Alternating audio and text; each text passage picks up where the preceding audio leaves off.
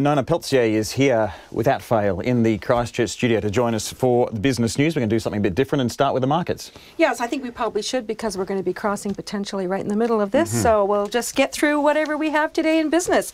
And it's been an interesting day. It was actually business as usual in the markets. People were active. The volumes were normal for a Monday. And we ended up 42 points to a record close of 9,515. That's an increase of 0.4% this day.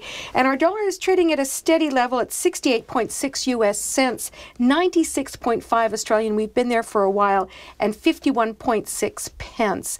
And so that's a lot of the reason there is because there's some expectations that the US Federal Reserve are going to hold interest rates. We've got a lot of news coming up this week. The dairy sector, big day on Wednesday. We also have the economic numbers coming out, and we had some additional information today feeding into that. Right. Now, the service sector, we had a bit of a boost earlier in the year, but now you're saying that that's slowed down. What's going on there? Yeah, so early in the year was a big surprise. The service sector grew at quite a sharp pace, and people thought, wow, what is this going to mean? But it's come back quite a bit, and so this is more to what we would say long-term averages, just slightly below, but still expanding. Now, sales dropped back, but orders were still very strong, so we are still looking like an economy that's growing at about a rate of 2.5%. We're going to learn more about that later in the week when we have the economic numbers. Right.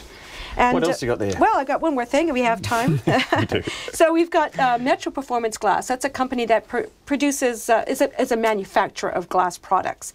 And they sell not just into the New Zealand market, but also in Australia. The Australian market is causing them some concern. There's been a slowdown there in the housing and multi-family dwelling type apartment buildings, and you name it. They're saying that they're worried about it, and it's going to affect their bottom line somewhat in their financial year, which is ending on March 31st. So it remains to be seen what happens there.